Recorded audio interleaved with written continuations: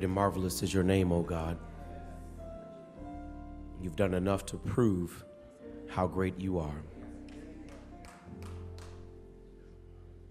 And God, today we gather in this place realizing that we are on a journey called life. And somebody today needs you to say the right thing, to give them the strength to face Monday's agenda. God, I take it as an honor that you choose to speak through me. Humble my head and my heart, use my mind and my mouth. And speak life, O Lord, in the midst of dying situations. Have your way and speak, Holy Spirit. In Jesus' precious name we pray. Amen. If you would journey with me for our lesson of life this morning to the Old Testament prophecy of Jeremiah. And today we navigate ourselves to the 29th chapter of the prophecy of Jeremiah. I invite you, when you found the 4th verse, to stand that together we might reverence the reading of God's holy word from Jeremiah chapter 29, beginning in verse number 4. Today I'll be reading out of the New King James Version of the Bible. The 29th chapter, the book of Jeremiah, beginning in verse number 4. If they're with me, would you just say amen? Amen. Thus says the Lord of hosts, the God of Israel, to all who were carried away captive, whom I have caused to be carried away from Jerusalem to Babylon. Yeah. Build houses and dwell in them. Plant gardens and eat their fruit. Yeah. Take wives and beget sons and daughters, and take wives for your sons, and give your daughters to husbands, so that they may bear sons and daughters, that you may be increased there and not diminished. And seek the peace of the city where I have caused you to be carried away captive. And pray to the Lord for it, for in its peace you will have peace. For thus says the Lord of hosts, the God of Israel, do not let your prophets and your diviners who are in your midst deceive you, nor listen to your dreams which you cause to be dreamed, for they prophesy falsely to you in my name. Yeah. I have not sent them, says the Lord. For thus says the Lord, after 70 years are completed at Babylon, I will visit you and perform my good word toward you and cause you to return to this place. For you see, I know the thoughts that I think toward you, says the Lord, thoughts of peace and not of evil, to give you a future and a hope. Then you will call upon me and go and pray to me, and I will listen to you. And you will seek me and find me when you search for me with all your heart. Yeah. I will be found by you, says the Lord, and I will bring you back from your captivity. I will gather you from all the nations and from all the places where I have driven you, says the Lord, and I will bring you to the place from which I caused you to be carried away captive. Right. Do me a favor, would you look at your neighbor and just help him share today's sermon title? Tell him, neighbor, oh neighbor, do you know what to do until you get through? You may be seated in the presence of the Lord.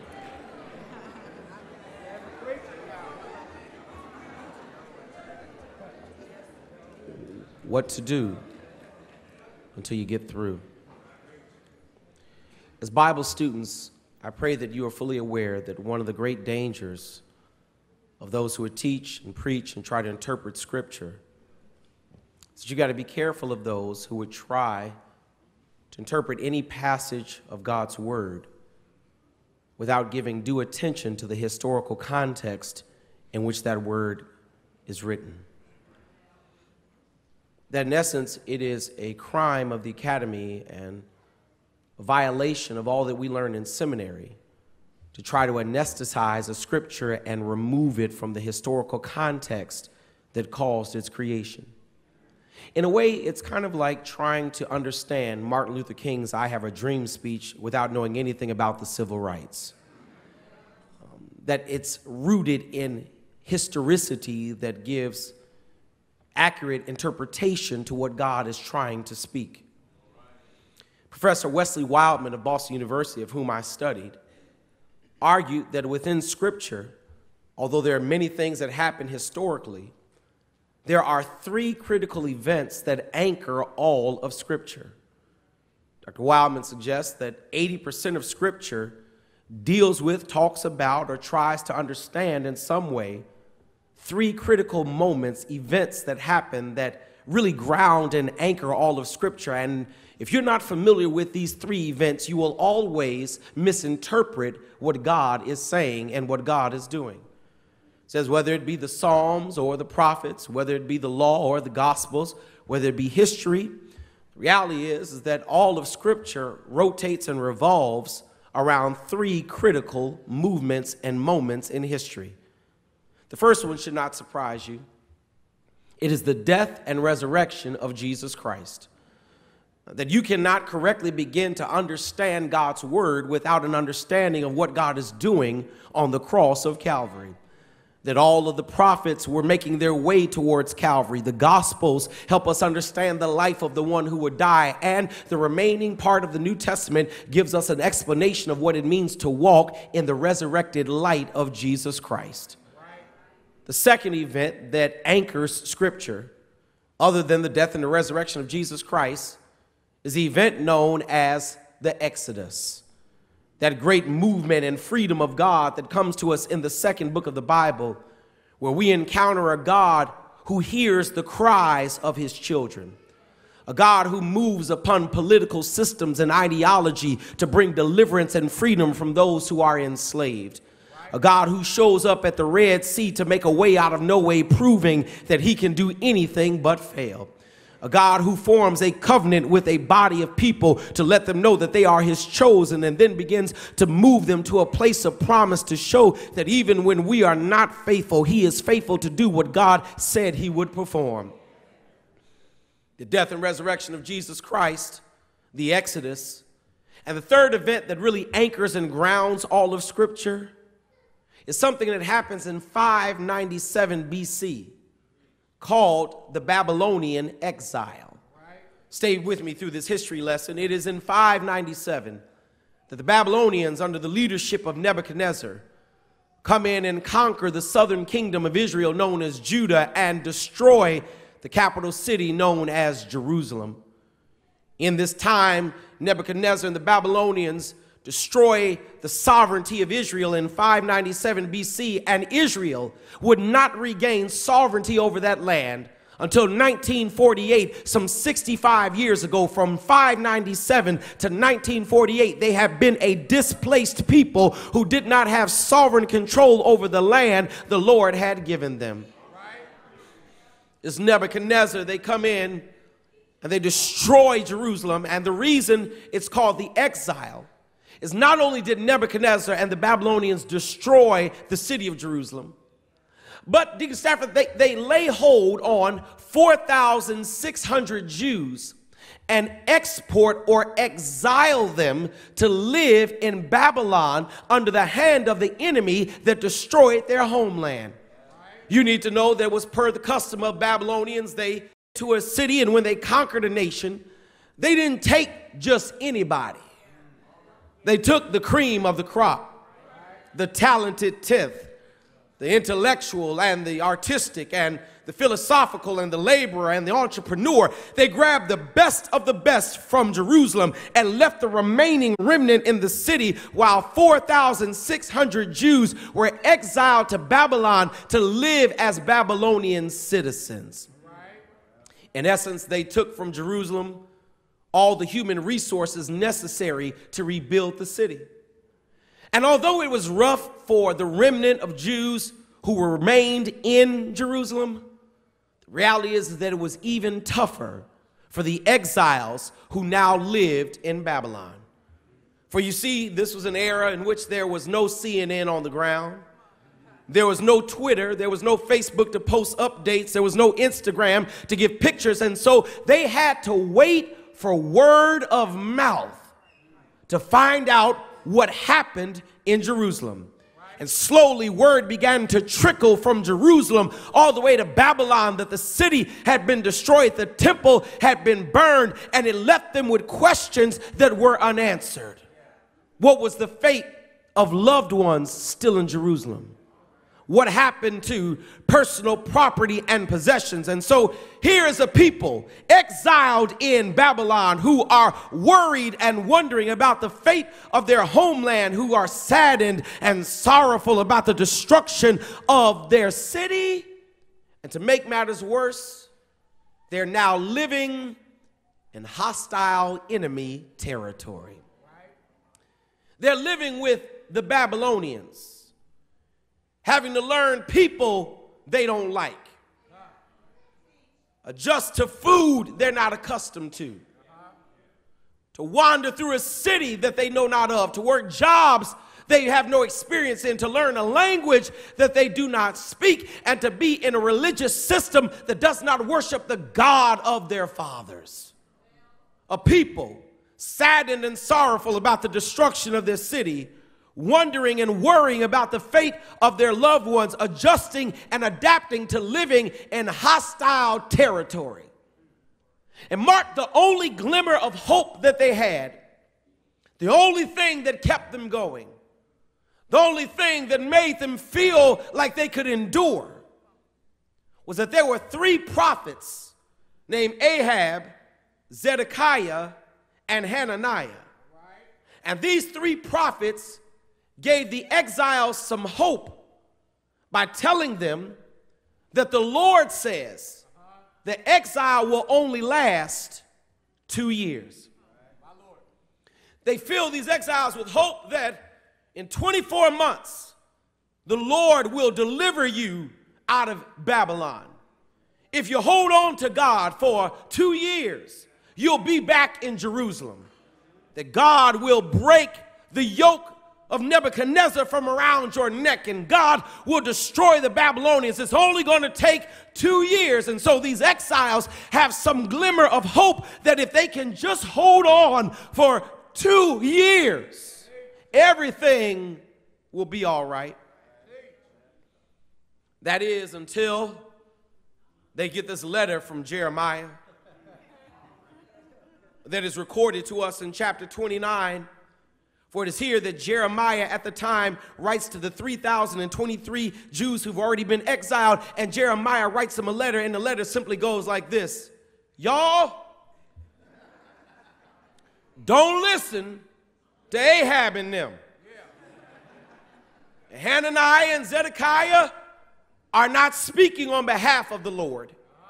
The Lord told me to write to you and tell you in exile that it won't be 2 years, but 70 years.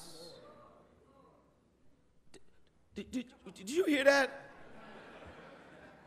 It's not going to be 2 years. It's going to be 70 years before the Lord brings you out. I need you to stand in their shoes. They are saddened and sorrowful about the destruction of Jerusalem. They are wondering and worried about the fate of loved ones. They are adjusting and adapting to living in hostile enemy territory. And the only hope they had was that it wouldn't last long. And now the word of the Lord that comes to them is that the season you're in, the struggle you're going through, the place you're in life will not pass quickly and easily. That this is not going to be a walk in the park. This will not change with one prayer and one praise. This is going to last 70 years. What do you do when you find yourself in an exilic existence? That you are in a place of life you never thought you'd land in. That you find yourself believing that this season is not going to go away quickly. That this burden will not be lifted automatically. What do you do when you begin to realize that, baby, it may get worse before it gets better?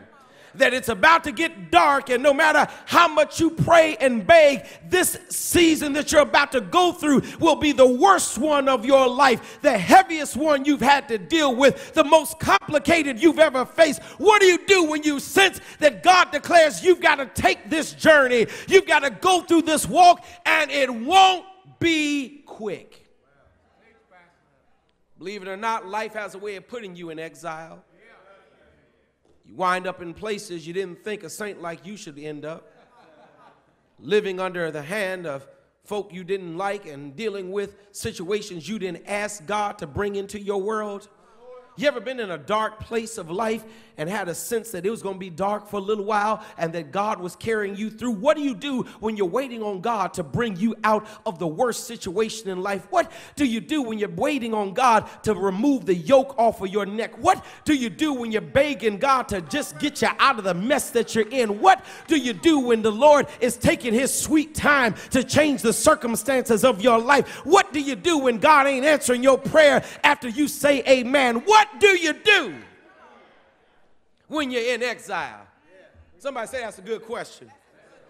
The Lord gives us some advice on what to do when we wind up in exilic places, in dark seasons and struggles that are heavy and burdens that don't go away easily. The Lord says there are a few things I need you to do when you find yourself in a place you didn't want to be in life. It says, number one, be productive in the midst of your predicament. I want you to learn to be productive no matter what you're going through. Watch what the Lord tells him. He said, look, it's going to be 70 years. It's going to be a long journey. It's going to be a long haul. It's not going to go away easily. So this is what I want y'all to do. Build some houses and move in. Buy some furniture and settle down. Plant a garden and eat. Marry, have kids. Make your kids have kids so you have grandkids.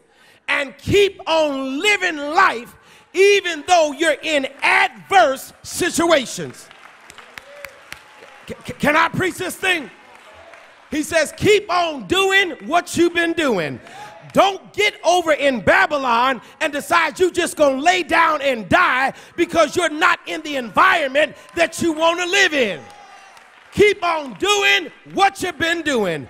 Get your hair done, get your teeth fixed, clean up in the morning, get dressed and go to work, put a smile on your face, and keep on doing what you've been doing.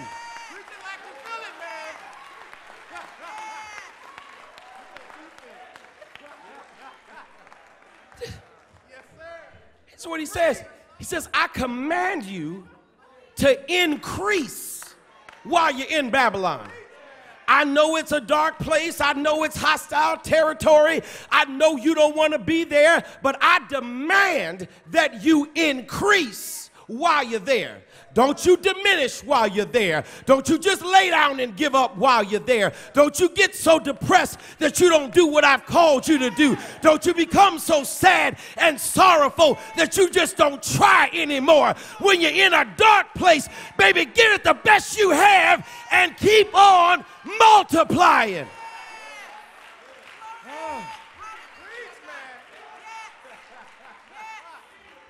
Can I tell you why it's real? Because when we get in exilic existences, in places we don't want to be, in a season we didn't ask for, with the longevity we didn't pray about, the tendency is just throw up your hands and be so frustrated by being in hostile territory that you no longer make an investment in your increase. Wow. That's what these exiles are about. Because this same group of folk that Jeremiah writes to are the folk who wrote Psalm 137. In case you haven't read it, I'll give it to you. Psalm 137 is written by some exiles. And the Babylonians came to them and said, sing us one of them good praise and worship songs. And the exiles said, how can we sing the praises of our God in a foreign land? They were of the mindset that because they were no longer in Israel, that they could no longer praise God. And God's word to them is, although you're in a foreign land, I'm not a foreign God. That wherever you are, that's where I am. And you can praise me in hostile situations. Oh, God, you don't have to be in perfect conditions for me to show that I'm still God. And I'll still bless you. And I'll still multiply you. Don't you know we serve a God who can multiply you when you're in the enemy's presence? The Bible says he prepares a table in the presence of my enemies, that I can be feasting in the presence of those who hate me. God. He said, be productive. Can I give it to you in the 11 o'clock version? Here it is. Do you. I know this ain't how you wanted it to be, but do you, baby. I know that you got folk rising up against you, but do you, baby. I know that there are folk that think you ain't gonna make it, but do you, baby. I know they speak evil about you and whisper in room, but do you, baby. You get up and you do what God has called you to do, and God will cause you to increase.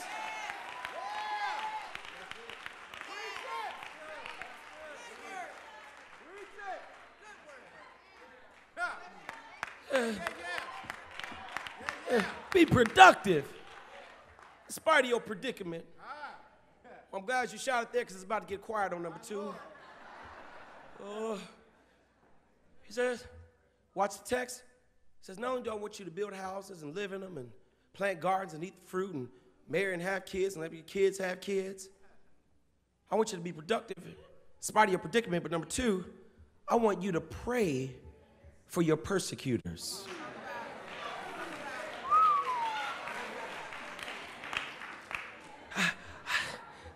I got an issue with this. The Lord literally says in verse number 7, I want y'all to have a prayer meeting for Babylon. I want you to call to the Lord for your enemies. Now look, I know you're more saved than I am and your Bible's bigger. But this is the tough part for me. Because my instinct says, when people have done me wrong, you know.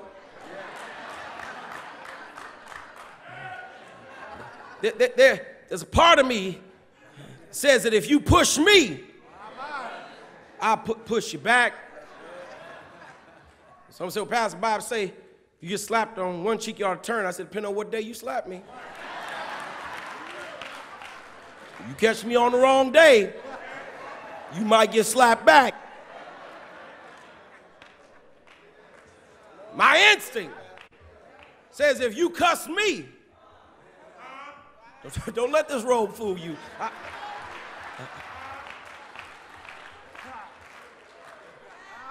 And the Lord says, I want you to pray for the folk that have done you wrong. Now here's where the lesson becomes deep, because what the exiles had difficulty understanding was that everything that happened in the destruction of Jerusalem and in the exile was by the divine design of God.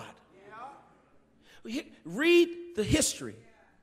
The conquest of Jerusalem did not happen because the Babylonians were stronger or had better military strategy. No, they conquered Jerusalem because God says this: the Babylonians were tools in my hand, and I used them to destroy Jerusalem to turn the Israelites back to me. That I'm using them to get you right. I'm using your enemies to turn you back right. Oh, God. So, Lisa, here's the struggle. If the destruction of Jerusalem was by the divine design of God, then so is the exile. that the divine design of God was for 4,600 Jews to have to live 70 years with their enemies. Here's what we don't like about God. God will sometimes call, command, and connect you to people you'd rather live without. Right. Say so, preacher. Come on. You ever had people in your life you wish just go away?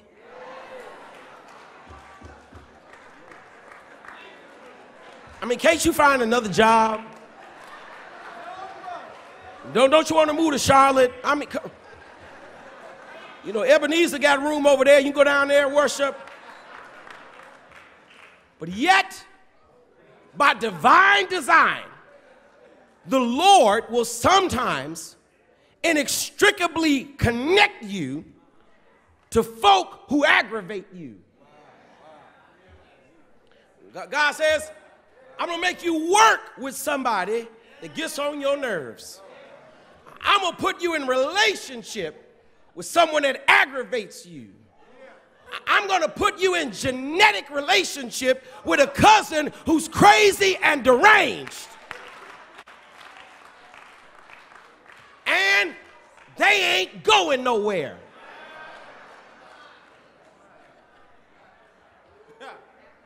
And that's messing us up, because most of the times our prayer is, Lord, make them go somewhere. Send them somewhere else, Lord. Let them do it over there, God. God says, no, you're connected in this season because I need to get you to learn how to pray for your enemies. Now I know it's quiet right there because the extent of your prayer life goes like this. Lord, fix me, bless this, give me this, do that, I want that. And the Lord says, listen, you've got to start growing in prayer where you learn to now begin to pray to God for the welfare and the well-being of those who hate you and stand against you, because until you learn to pray for them, you won't have peace yourself. Oh, God, come on, this is a big boy church now. Wow. Lord says, listen, here's what he says. It's only when they're at peace that you're going to be at peace. Wow. So here it is. Whatever you want for you, watch this, you got to pray for them. God, come on. You ain't got to clap. I ain't going nowhere. I got the mic now. You want them to be whole? You got to pray for them to be whole for you to be whole. You got to pray for them to be well for you to be well. Here it is, because the Lord understands that most of the people who cause trouble in your life, they really don't have trouble with you. They've got trouble in some other area, and they take it out on you. So the Lord said, listen, if you want to be at peace with them, you got to pray that they can be at peace with whatever the real issue is, so that they'll come to you with a different attitude and disposition. You've got to learn to pray for your enemies. That's your homework assignment tonight. That the next time you bow before the Lord in prayer, I double dog dare you to ask God to be good to your enemies. I double dog dare you to ask God to bless those who hate you. I double dog dare you to ask God to forgive those who've done you wrong. And God says, when you begin to pray like that for them, watch what I'm going to do in your life. Watch me be good unto you. Watch me open doors for you. Watch me forgive you of your stuff. That if you learn to pray for them, I'll deliver it to you. So he said, listen, be productive in the midst of your predicament. Pray for those who are your persecutors. Number 3, watch this, follow the text. It says, and I want you to protect yourself from false prophets. This is what the Lord says. Look, I know you like what Hananiah, Ahab, and Zedekiah told you. I know that made you feel good. But I didn't tell him to say that. And here's the word of the Lord. You can't receive everything you hear. That everything that's said is not ordained. Everybody's thought and opinion and advice is not ordained of the Lord to settle in your spirit. So what the Lord's trying to get these exiles to understand is a lesson I hope you got when you got your high school diploma. You got to weigh what you hear from whom you hear it. That there's some people not called of the Lord to speak into your exilic existence. Now the Lord calls them false prophets. And Judy, here's the issue. All three of them, Ahab, Zedekiah, and Hananiah, heretofore have been bona fide prophets of the Lord in Israel. Which is to say, these aren't evil men. They aren't ugly. They don't have malice in their heart. They're not ill-intentioned. Because a false prophet doesn't always have to be a demon. False prophet could be a friend. False prophet could be someone that means you well. What makes him a false prophet? Keep on reading chapter 29, and here's what the Lord says. They're a false prophet because they spoke without spending time with me. So the clear definition of false prophecy is when you speak that which hasn't come through prayer. I appreciate your opinion. Your advice is well received. Thank you for your thoughts. But in this stage of my life, I need to be certain that whatever I take in my spirit is that which comes from a prayerful source. And you've got to be careful of receiving word that you know did not come from someone who spent time on their knees. Come on, we teaching now. So I'll suggest to you that there's some clear indicators of a false prophet versus a prayerful source. Prayerful sources don't communicate through social media.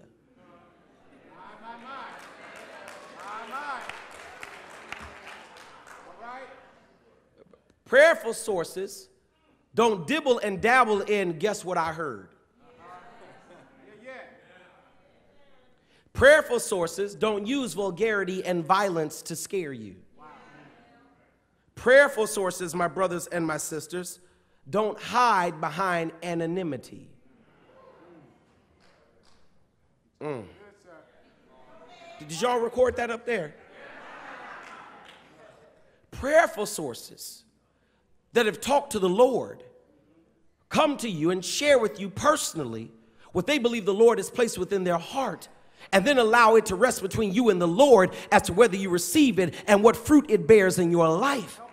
But I suggest to you that there's some clear indicators of some word being spoken that cannot have been bathed in prayer simply because of the way it comes to you. And you've got to be careful of receiving what didn't come out of prayer. Now I'm going to tell you why these exiles fell for it. Here it is, the same problem that affects many folk today. These exiles were so distant from God themselves that they swallowed anything they heard from somebody else.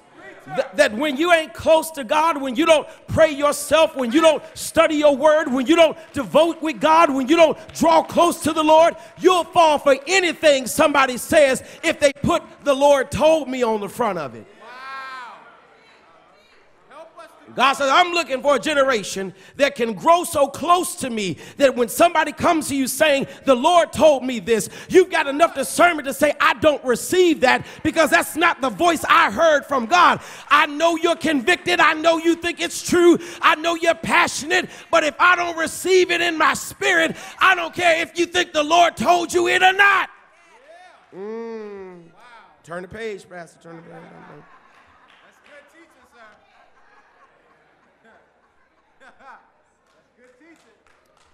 It says, be productive in the midst of your predicament. Pray for your persecutors. Protect yourself from false prophets.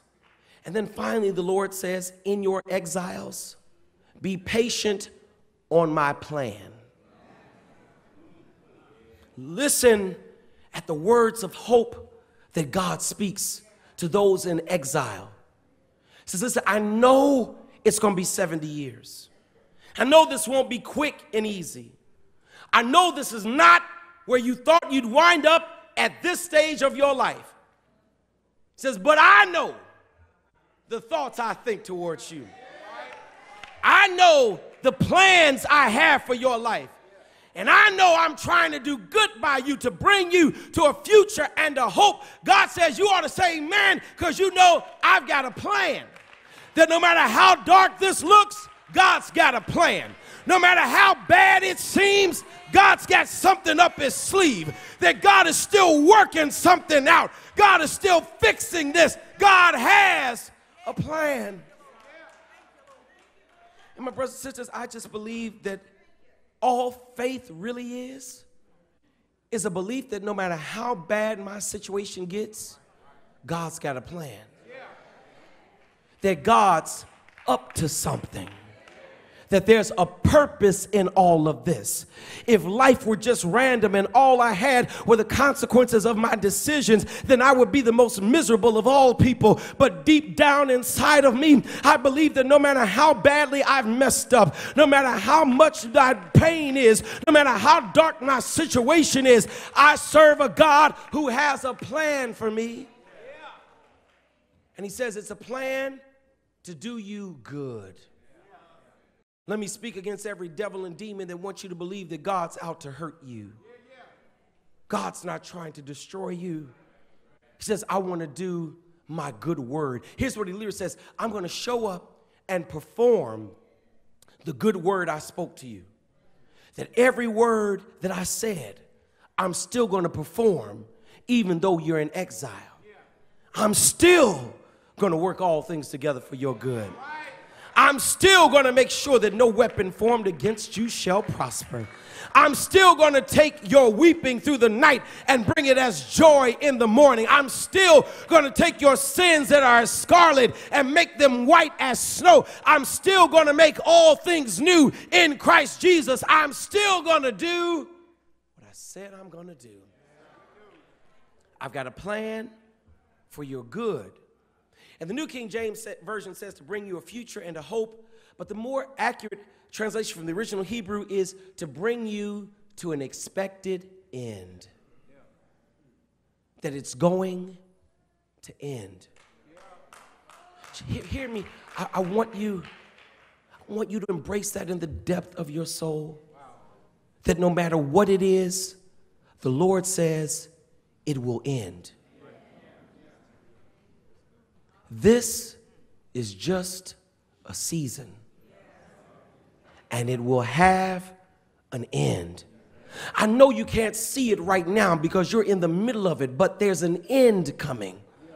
I know it doesn't feel like it right now because it just got started, but there's an end coming. Matter of fact, can I prove it to you beyond a shadow of a doubt? Watch this. I'm going to prove to you that there's an end, because there's someone on your pew right now who knows that there was a season of their life they went through that they never thought they would get out of. They never thought it would end. They never thought it would come to a conclusion. But is there a witness in Alpha Street that the Lord put a period on your season? The Lord turned the page of your life. The Lord moved you in a new direction. And you know that we serve a God who can bring all things to an end. If you've been there, will you just encourage somebody, tell them there is an end? There is an end.